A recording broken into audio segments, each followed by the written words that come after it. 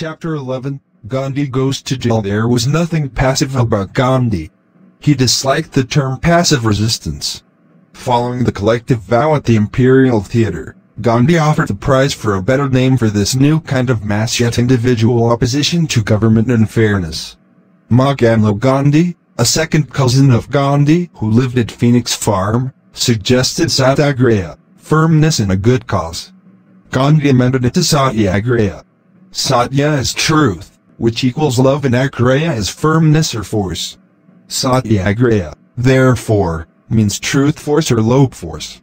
Truth and love are attributes of the soul. This became Gandhi's target, to be strong not with the strength of the brute, but with the strength of the spark of God. Satyagraha, Gandhi said, is the vindication of truth not by infliction of suffering on the opponent but on oneself. That requires self-control. The weapons of the satyagrahi are within him. Satyagraha is peaceful. If words fail to convince the adversary, perhaps purity, humility and honesty will. The opponent must be weaned from error by patience and sympathy, weaned, not crushed. Converted, not annihilated. Satyagraha is the exact opposite of the policy of an eye for an eye, which ends in making everybody blind. You cannot inject new ideas into a man's head by chopping it off. Neither will you infuse a new spirit into his heart by piercing it with a dagger. Acts of violence create bitterness in the survivors and brutality in the destroyers. Satyagraha aims to exalt both sides. Gandhi hoped that if he practiced the Sermon on the Mount, Smutes would recall its precepts. Satyagraha assumes a constant beneficent interaction between contestants with a view to their ultimate reconciliation. Violence, insults and superheated propaganda obstruct this achievement. Several days after the spiritual baptism in Satyagraha at the Imperial Theatre, the Transvaal government released Asiatic women from the necessity of registration under the Black Act. This may or may not have been a result of the new Indian movement, but Indians felt encouraged by the success of Gandhi's tactics. Before confronting the government with Satyagraha, Gandhi thought it desirable to go to London. Transvaal was a crown colony. The king could, on advice of his ministers, withhold royal assent from legislation. Accompanied by a Muslim soda water manufacturer named H.O. Gandhi sailed for England. It was his first visit since his Shelah student days. Now he was the vocal lobbyist. He interviewed Lord Elgin, the Secretary of State for the Colonies, and Mr. John Morley, Secretary of State for India, and, like many champions of causes before and since, addressed a meeting of MPs in a committee room of the House of Commons. It gave Gandhi special pleasure to work with Dadabhai Naoroji, the grand old man of India. Dadabhai, as everybody called him, was president of the London Indian Society for more than 50 years, a teacher of Gujarati in University College, London, a past president of the Indian National Congress Party, and on July 6, 1892, at the age of 61, was elected to the British Parliament as the Liberal member for Central Finsbury by a majority of 3 votes. Before the poll, Lord Salisbury, the British Prime Minister, had said, "I doubt if we have got to that point of view where a British constituency would elect a black man." The jibe gave Dadabhai his seat and fame. As a student in the Inner Temple, Gandhi once sat, reverent and silent, at the feet of Dadabhai. Now, autumn 1906, Gandhi and Dadabhai were associates in a political enterprise.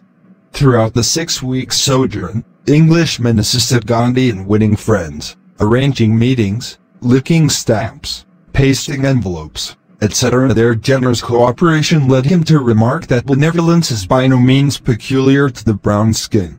When the ship on which they were returning to South Africa stopped at the Portuguese island of Madeira, Gandhi and Ali received a cable from London announcing that Lord Elgin would not sanction the Transvaal Anti-Asiatic Bill. In the next 2 weeks on board the ship, Gandhi and Ali were happy, they had won. It transpired, however, that Lord Elgin had employed a trick. He had told the Transvaal Commissioner in London that the king would disallow the registration ordinance. But since the Transvaal would cease to be a crown colony on January 1, 1907, it could then reenact the ordinance without royal approval. Gandhi condemned this as a crooked policy. In due course, Transvaal set up a responsible government and adopted the Asiatic Registration Act to go into effect on July 31, 1907. Indians stigmatized it as the Black Act, morally black, aimed at black, brown and yellow men. Gandhi, who was light brown, often referred to himself as black. Gandhi confidently told the Indian community that even a crooked policy would in time turn straight if only we are true to ourselves. The Indians prepared to offer Satyagraha. Uneasy, Prime Minister General Botha sent them a message saying he was helpless. The white population insisted on the legislation. Therefore the government would be firm. So would the Indians. One Muslim, Ahmad Muhammad Kakalia, apparently speaking for many Satyagrahis, said, "I swear in the name of God that I will be hanged, but I will not submit to this law." Some Indians took out permits under the act, but most did not. A number of Indians were accordingly served with official notices to register or leave the Transvaal. Failing to do either, they were brought before a magistrate on January 11, 1908. Gandhi was among them. He had attended the same court as a lawyer. Now he stood in the dock. Respectfully he told the judge that as leader he merited the heaviest sentence. Judge Jordan unobligingly gave him only 2 months simple imprisonment without hard labor. It was Gandhi's first term in jail. Gandhi recorded this jail experience in an article printed at the time. The prison authorities were friendly, the meals bad, the cells overcrowded. Gandhi went in with 4 other Satyagrahis. From notes kept in prison with his customary meticulousness, he knew how many joined them each day and the figures are reproduced in the published account. By January 29th, their number had risen to 155. Gandhi read the Gita in the morning and the Quran, in English translation, at noon.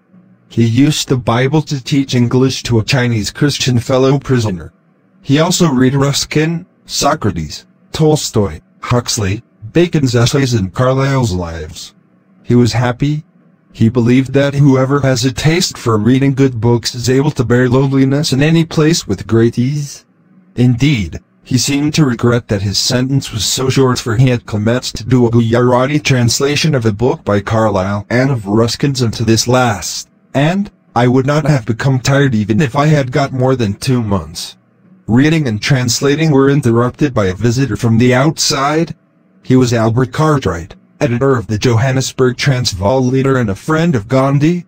He came as an emissary from General Jan Christian Smuts. Cartwright brought a compromise solution drafted by Smuts. Smuts's proposal required the Indians to register voluntarily. Then the Black Act would be repealed. On January 30th, the Johannesburg chief of police came to the jail and personally conducted Gandhi to Pretoria for a meeting with Smuts. The prisoner, in prison uniform, and the general had a long talk. Gandhi wanted assurances of the repeal, and he stipulated that public mention be made of the Indians' resistance. Smuts said, "I could never entertain a dislike for your people. You know I too am a barrister. I had some Indian fellow students in my time. But I must do my duty. The Europeans want this law. I accept the alterations you have suggested in the draft. I have consulted General Botha, and I assure you that I will repeal the Asiatic Act as soon as most of you have undergone voluntary registration." Smuts rose. "Where am I to go?" Gandhi asked. "You are free this very moment." "What about the other prisoners?" Gandhi asked. "I am phoning the prison officials to release the other prisoners tomorrow morning." It was evening and Gandhi did not have a copper in his pockets. Smuts's secretary gave him the fare to Johannesburg. In Johannesburg Gandhi encountered stormy opposition. Why was not the act repealed first, before registration? Indians demanded at a public meeting. That would not be in the nature of a compromise, Gandhi replied. What if General Smuts breaks faith with us? They argued. A Satyagrahi, Gandhi said, bids goodbye to fear. He is therefore never afraid of trusting the opponent. Even if the opponent plays him false 20 times, the Satyagrahi is ready to trust him for the 21st time, for an implicit trust in human nature is the very essence of his creed. Optimism about human nature was the starting post of all Gandhi's activities. It sometimes made him sound naive. His optimism sprang from a belief that man can change his temperament, can control it although he cannot eradicate it. God has given him no such liberty. Change and control, therefore, require constant effort. Smuts had made the point that unless Indians in the Transvaal registered, there would be no check on Indian immigration, and the state might be inundated with unwanted Asiatics. Gandhi accepted this and told the public meeting that voluntary registration would indicate that we do not intend to bring a single Indian into the Transvaal surreptitiously or by fraud. Gandhi took into consideration the pressure on the government from race-prejudiced whites. Therefore he was ready to accept voluntary registration.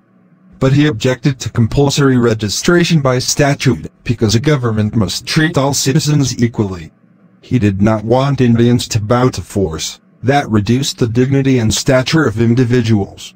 On the other hand, Gandhi explained to the meeting, collaboration freely given in view of the opponent's known difficulties was generous and hence ennobling. Smuts had withdrawn the compulsion from registration. That changed the entire situation.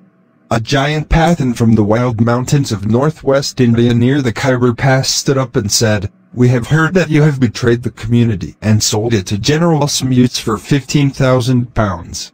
We will never give the fingerprints nor allow others to do so. I swear with Allah as my witness that I will kill the man who takes the lead in applying for registration." Gandhi's book on Satyagraha records this charge for posterity.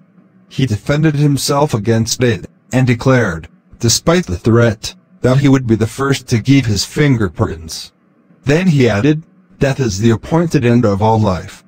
To die by the hand of a brother, rather than by disease or in such other way, cannot be for me a matter of sorrow. And if, even in such a case, I am free from the thought of anger or hatred against my assailant, I know that that will redound to my eternal welfare, and even the assailant will later on realize my perfect innocence." The audience listened in silence. It could not have foreseen a nearly fatal assault in the immediate future or the death of Gandhi, 40 years later, at the hands of a brother. Gandhi arranged to register on February 10th, the first to do so. He went to his law office in the morning as usual. Outside he saw a group of big Pathans.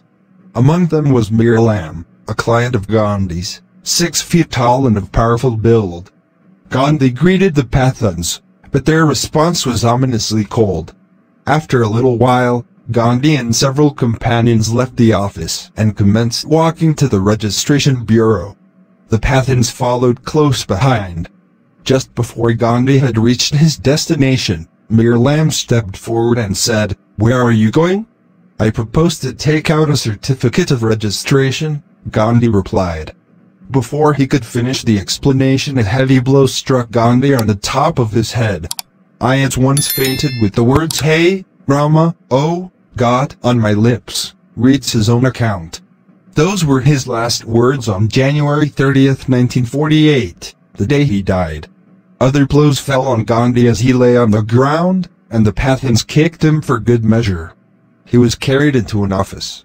When he regained consciousness, the Reverend Joseph J. Doak, a bearded Baptist idealist, was bending over him. "How do you feel?" said Doak. "I am all right," Gandhi answered, "but I have pains in the teeth and ribs." "Where's Mir Lam?" "He has been arrested with the other Pathans," Doak said. "They should be released," Gandhi murmured. "They thought they were doing right, and I have no desire to prosecute them." Gandhi was taken to the Doak home, and the wounds in his cheek and lip were stitched. He asked that Mr. Chamney, the registrar for Asiatics, be brought to him so that he could give his fingerprints without delay. The process hurt Gandhi physically. Every movement was painful. Chamney began to weep. "I had often to write bitterly against him," Gandhi declared, "but this showed me how man's heart may be softened by events." Gandhi remained under the tender care of the Godley family for 10 days. Several times, Gandhi, feeling the need of comfort, asked Olive, the little Doak daughter, to sing Lead, Kindly Light. It was one of his favorite Christian hymns. After recovering, Gandhi indefatigably preached loyalty to his registration settlement. Casterby and the boys had worried about him after Mir Alam's attack. Gandhi visited them at Phoenix Farm and spent most of the time there writing for Indian Opinion in explanation of his compromise with Smutes for voluntary fingerprinting. Many Indians followed Gandhi without really agreeing, and he tried to convince them. What was Gandhi's embarrassment, therefore, when Smutes refused to fulfill his promise to repeal the Black Act? Instead, Smutes offered the legislature a bill which validated the voluntary certificates, but kept the compulsory registration law. Then why did Smutes now reintroduce compulsory registration? To insult us, the Indians said. To stress our inequality. To force us to admit our inferiority.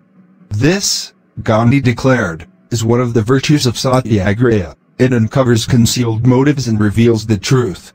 It puts the best possible interpretation on the opponent's intentions and thereby gives him another chance to discard baser impulses.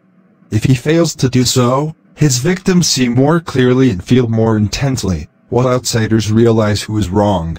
The Indians now decided not to register under compulsion and to defy the ban on immigration into the Transvaal. For the impending contest with the government of the Transvaal, Gandhi commenced to muster his resources.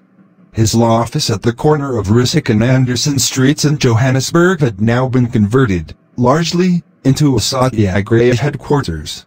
It consisted of 2 small and meagerly furnished rooms, an outer one for a secretary and an inner one where Gandhi worked amidst photographs of his ambulance unit, of Mrs. Annie Besant, and some Indian leaders, and a picture of Jesus. Gandhi also had an office at Phoenix Farm, and he spent more time there than before because he needed the support of the natal Indians, who far outnumbered the 13,000s of the Transvaal. At the farm, he led a chaste, frugal, Spartan existence. Except when it rained he slept in the open on a thin cloth. He eschewed all material pleasures, and concentrated on the coming battle. A Satyagrahi, he said, has to be, if possible, even more single-minded than a rope dancer. To the Johannesburg office and Phoenix Farm came a steady stream of Indians and whites. Gandhi's circle of friends was large. He attracted people and they usually remained loyal to him. Olive Schreiner, author of The Story of an African Farm in Dreams, was one of Gandhi's best friends in Cape Colony. Love was written in her eyes, he said. Though she came of a rich, distinguished and learned family, she was so simple in habits that she cleansed utensils in her house herself, and did her own cooking and sweeping. Such physical labor, Gandhi held, stimulated her literary ability. Color prejudice was repugnant to her. She lent her great influence in South Africa to the cause of fairness to Indians. So did her brother, Senator W.P. There you are, the Indians taunted Gandhi. We have been telling you that you are very credulous. In a charitable and objective mood 2 decades later, when Satyagraha in South Africa was published, Gandhi asserted, it is quite possible that in behaving to the Indians as he did in 1908, General Smutes was not guilty of a deliberate breach of faith. But in the heat of the battle, in 1908, Gandhi contributed articles to Indian Opinion under the caption, Foul Play, and called Smutes a heartless man. The Indian community's temper gradually rose to fever pitch. A meeting was called at the Hamidia Mosque at Johannesburg for 4 o'clock in the afternoon, August 16, 1908. A large iron cauldron resting on 4 curved legs was placed. Seated conspicuously on a raised platform. The speeches finished, more than 2,000 registration certificates collected from the spectators were thrown into the cauldron and burned in paraffin as a mighty cheer went up from the brown throng. The London Daily Mail correspondent in Johannesburg compared it with the Boston Tea Party. The issue between the Indians and the government was now joined. Under the Smutes-Gandhi Compromise, most of the permanent residents registered voluntarily. Thereafter, any Indian discovered without a registration certificate would be subject to deportation as a new, illegal entrant. The compromise thus stopped immigration, and that was the original purpose of the Black Act. Then why did Smutes now reintroduce compulsory registration? To insult us, the Indians said. to stress our inequality, to force us to admit our inferiority. This, Gandhi declared, is one of the virtues of Satyagraha. It uncovers concealed motives and reveals the truth. It puts the best possible interpretation on the opponent's intentions and thereby gives him another chance to discard baser impulses. If he fails to do so, his victims see more clearly and feel more intensely, while outsiders realize who is wrong. The Indians now decided not to register under compulsion and to defy the ban on immigration into the Transvaal. For the impending contest with the government of the Transvaal, Gandhi commenced to muster his resources. His law office at the corner of Rissik and Anderson Streets in Johannesburg had now been converted, largely, into a Satyagraha headquarters.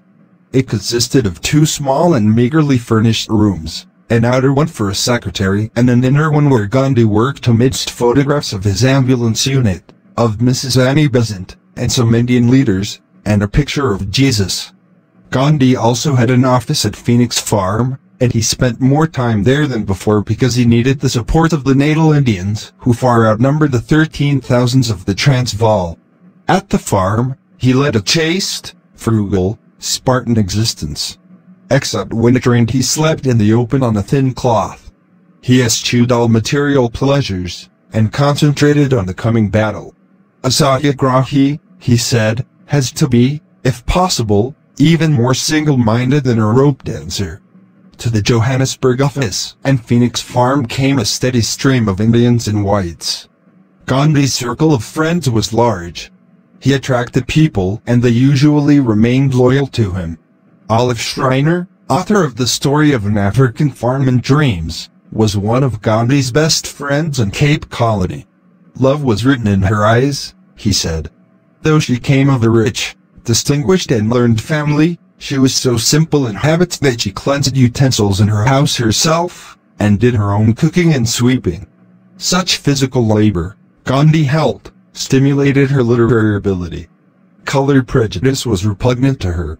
She lent her great influence in South Africa to the cause of fairness to Indians.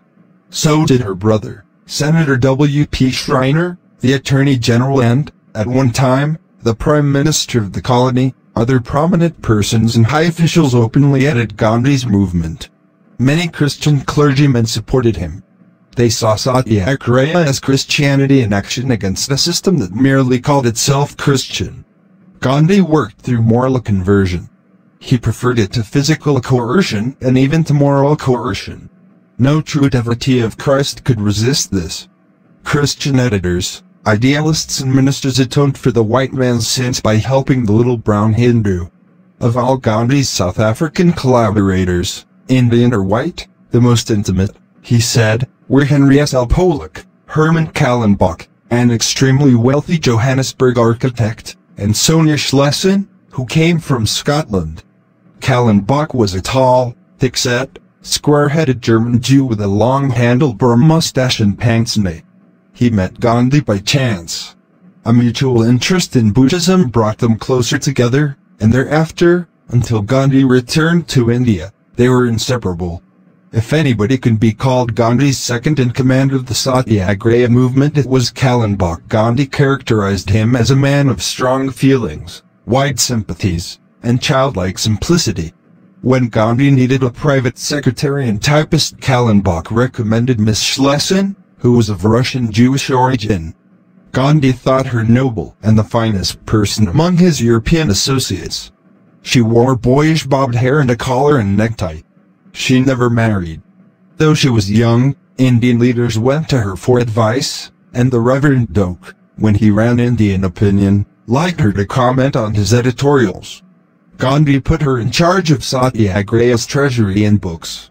For the financing of the resistance movement, Indians and Europeans in South Africa and Indians in India contributed considerable sums. Gandhi believed that an organization whose cause is just and impersonal, and which operates in full public view, will not lack money. He likewise believed in rigidly economical spending and scrupulous, detailed accounting. Suggestions poured in on Gandhi to raise the entire question of Indian disabilities in South Africa and to mobilize the whole Indian community of the continent. but he decided that it was against the principles of Satyagraha to expend or even to shift one's goal in the midst of battle. The issue was the right of Indians to live in and enter the Transvaal, nothing else. Gandhi now made the move of arresting in dramatic simplicity. A Parsi Indian from Natal named Sarabji Shaperji Dayania, who spoke English and had never visited the Transvaal, was chosen, at his own request, to test the bar on immigrants. He was to notify the government of his intentions, present himself at the Transvaal frontier station of Volksrust, and court arrest. But the border authorities let him in, and he proceeded unmolested to Johannesburg. When their astonishment subsided, the Indians interpreted this development as a triumph. The government had refused to fight. Even when Sarabji was sentenced to a month's imprisonment for not leaving the Transvaal, their enthusiasm for the Gandhi method remained strong. It was accordingly decided that a number of English-speaking Indians in Natal, including Harilal, Gandhi's eldest son, who had returned from India, should enter the Transvaal. They were arrested at Volksrust and given 3 months in jail. The Transvaal Indians, Gandhi comments, were now in high spirits. The movement was now in full swing. The movement fed on prison sentences. Gandhi was besieged by people seeking permission to be arrested. He gratified the wish of some Natal Indians. Transvaal Indians applied for the same privilege. They had only to tell the police that they had no registration certificates. Gandhi too was arrested and confined in the Volksrust prison. His prison card has been preserved by Manilo. It is cream-colored and 2 7/8 inches wide by 3 1/8. His name is mistakenly given as M.S. Gandhi instead of M.K. Gandhi. Trade, solicitor. No alias. Sentence and date, 25 pounds or 2 months. October 10, 1908. Like all other Indians, Gandhi preferred prison to fines. Due for discharge, December 13, 1908. On the reverse side, under prison offenses, is a blank. He was a model prisoner. Gandhi had 75 compatriots with him in jail, and he became their cook. Thanks to their love for me, he wrote in a contemporary article, my companions took without a murmur the half-cooked porridge I prepared without sugar. In addition, he performed hard labor, digging the earth with a shovel which blistered his hands. The blisters opened and caused pain. Once the warden wanted 2 men to clean the latrines. Gandhi volunteered. He had brought this suffering on himself and, by his agitation, on others. Would it not be better to pay the fine and stay at home?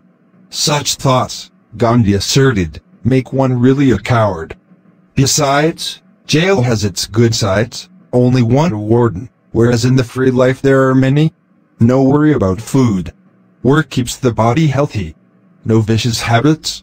The prisoner's soul is thus free, and he has time to pray to God. The real road to happiness, Gandhi proclaimed, lies in going to jail and undergoing sufferings and privations there in the interest of one's country and religion. This account of life and reflections in jail ends with a quotation from Thoreau's famous essay on civil disobedience, which Gandhi had borrowed from the prison library. I saw Thoreau wrote, that if there was a wall of stone between me and my townsmen, there was a still more difficult one to climb or break through before they could get to be as free as I was. I did not feel for a moment confined, and the wall seemed a great waste of stone and mortar. As they could not reach any single quote, Thoreau continued, they had resolved to punish my body. I saw that the state was half-witted, that it was timid as a lone woman with her silver spoons, and that it did not know its friends from its focus, and I lost all my remaining respect for it and pitied it. Gandhi cherished this excerpt from Thoreau. He studied the entire essay. It has often been said that Gandhi took the idea of Satyagraha from Thoreau. Gandhi denied this in a letter, dated September 10, 1935, and addressed to Mr. P. Kodandarao of the Servants of India Society. Gandhi wrote, the statement that I had derived my idea of civil disobedience from the writings of Thoreau is wrong. The resistance to authority in South Africa was well advanced before I got the essay of Thoreau on civil disobedience. But the movement was then known as passive resistance. As it was incomplete, I had coined the word Satyagraha for the Gujarati readers. When I saw the title of Thoreau's great essay, I began to use his phrase to explain our struggle to the English readers. But I found that even civil disobedience failed to convey the full meaning of the struggle. I therefore adopted the phrase civil resistance. Nevertheless, Thoreau's civil disobedience essay did influence Gandhi.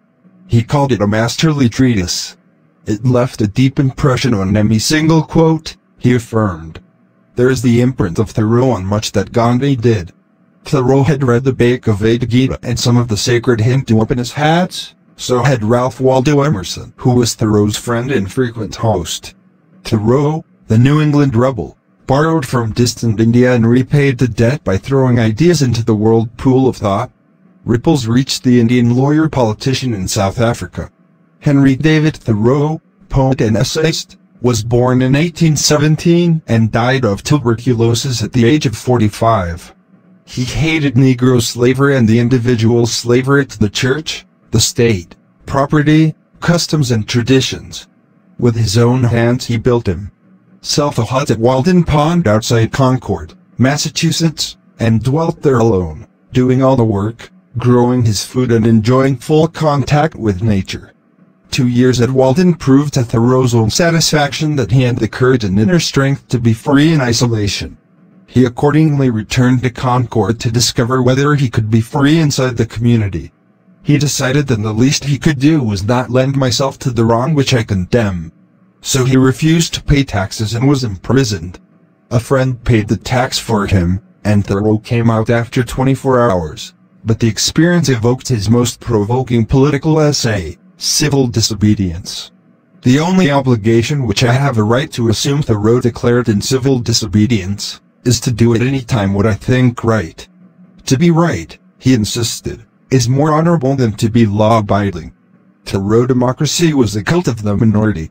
Why does the government not cherish its wise minority? He cried. Why does it always crucify Christ? It was 1849.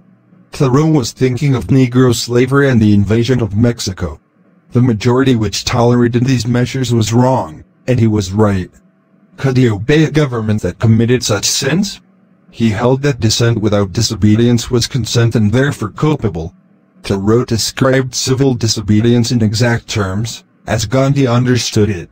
I know this well, Thoreau wrote, that if 1,000, if 100, if 10 men whom I could name, if 10 honest men only, if one honest man, in this state of Massachusetts, ceasing to hold slaves, were actually to withdraw from this co-partnership, and be locked up in the county jail therefore, it would be the abolition of slavery in America. For it matters not how small the beginning may seem to be, what is once well done is done forever. But we love better to talk about it. There are thousands who are in opinion opposed to slavery and war, who yet in effect do nothing to put an end to them, Thoreau continued. There are 999 patrons of virtue to every virtuous man. Thoreau despised professions without actions. He asked, how does it become a man to behave towards this American government today? I answer, that he cannot without disgrace be associated with it. His programmer was peaceful revolution. All men recognized the right to revolution, he wrote, that is, the right to refuse allegiance to, and to resist, the government when its tyranny and efficiency are great and unendurable.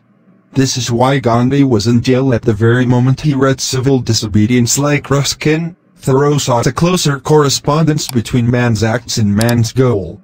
The artist in both required the integration of word and faith with deed. The great poet, the great artist has integrity. Millions had read Ruskin and Thoreau and agreed with them. Many Hindus had read them and agreed with them. But Gandhi took words and ideas seriously, and when he accepted an idea in principle he felt that not to practice it was dishonest. How can you believe in a moral or religious precept and not live it? The gulf between word and belief is untruth. The dissonance between creed and deed is the root of innumerable wrongs in our civilization. It is the weakness of all churches, states, parties and persons. It gives institutions and men split personalities. In attempting to establish a harmony between words, beliefs and acts, Gandhi was attacking man's central problem. He was seeking the formula for mental health.